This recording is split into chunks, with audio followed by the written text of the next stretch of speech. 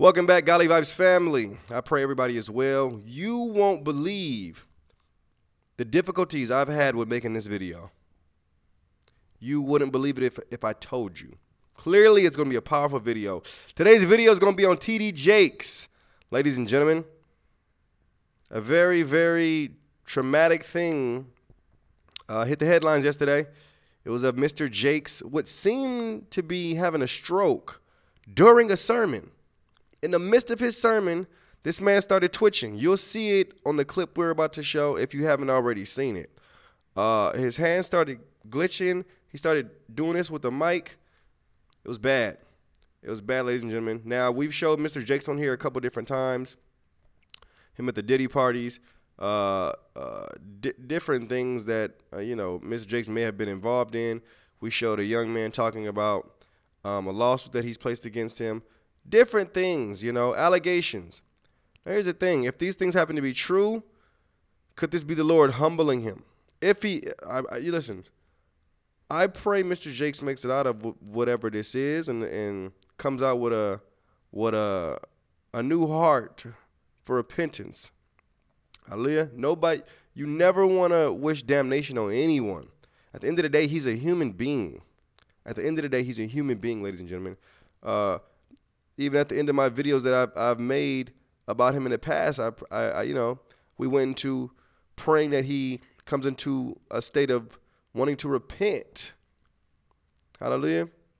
Do I believe that somebody like this operates completely without love for the Lord? I don't.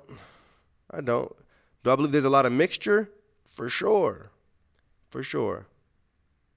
For sure. There's people in his congregation that go to his church and just go back to living in the world the way they want to live. P. Diddy, for example. Lord have mercy. He was front row. Oprah, I think this is Oprah's bishop. We know the kind of nonsense she's on. We know what kind of nonsense she's on. So, I just don't understand how you can be headship for different individuals and their life does not reflect God. There must be no conviction in the sermons. Just something that makes you feel good for the moment. Your flesh feels good, like, yeah, I love this message. Yeah, I love this message. But there's no conviction like, I need to change my life. There's a difference. There's a difference, brothers and sisters. Whether you know it or not, there's a difference. I'm telling you, there's a difference. Hallelujah. But let's play this clip real quick. We're gonna play a little bit before he went into this stage of being still. What it looked like was he was trapped in his own body trying to release himself. That's what it looked like. It looked like he was trapped trying to get out, like he didn't know what the heck was going on.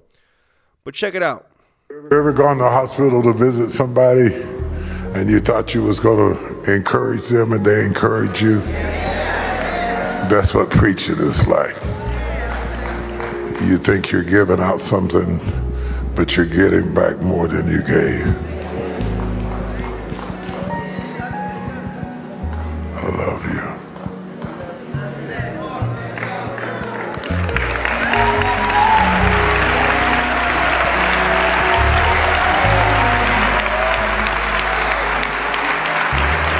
Now, Lord, let the words of my mouth and the meditations of my heart be acceptable in thy sight.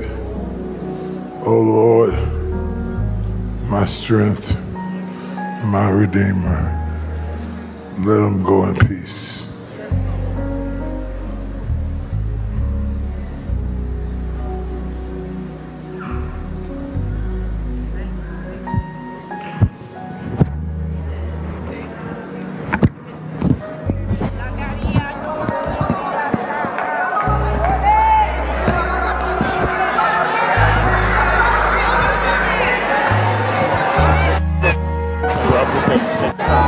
Take your time.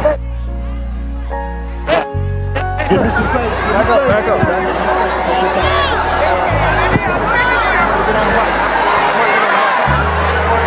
So clearly, something happened that wasn't supposed to happen at the Potter's house.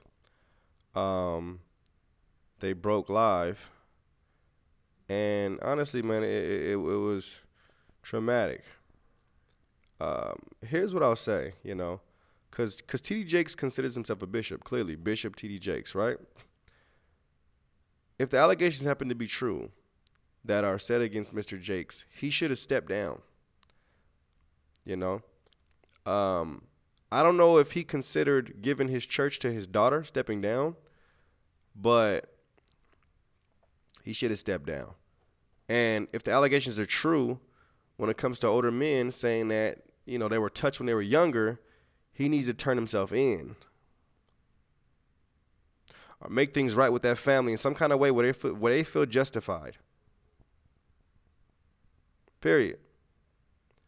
That's what needs to happen. And I pray he comes out of this well. You know, I don't wish death or damnation on anyone. Anyone. You don't want that, guys. You don't want to wish that on anyone. You know, you want to have mercy on people so God can have mercy with you. You go too hard on people, when that time comes, when something happens with you, you're going to wish people, you're going to want people to go easy on you or have mercy on you. You know, I see a lot of different comments and a lot of different things where people just like wish damnation on people. And I just be like, where's your soul at? Where's your soul at? You know how much of a merciful God we serve? How aren't you merciful? How do you not have mercy? Where's your soul at? Who's really operating out of you and through you? For you to want to throw stones. Now listen, we may put things on a public platform for people to see, because a lot of different times people are caught up in delusion or caught up in lies when it comes to individuals that may be public figures. But that does not mean we wish harm on anyone. Never, never, never, never. A lot of times I'll talk in hopes that we come together as a body, as brothers and sisters in Christ, and come into agreement on prayer for these different individuals that I'm speaking about. That's my hopes. Hallelujah. May we come out of this place of wanting to just throw a stone as soon as we see somebody messing up. However, I do believe this individual should have stepped down. You know, it doesn't matter if you call yourself a bishop or not. Even bishops need to step down when they step back into sin. It's in the apostolic constitution. Anyone who is in a place of leadership, this man is behind the pulpit. If what's said is true, he should have been stepped down, repented.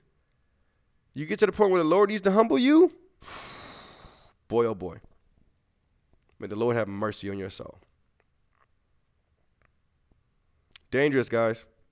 Dangerous. I love you guys. Let me know what you think in the video and on the comments. God bless. Shalom.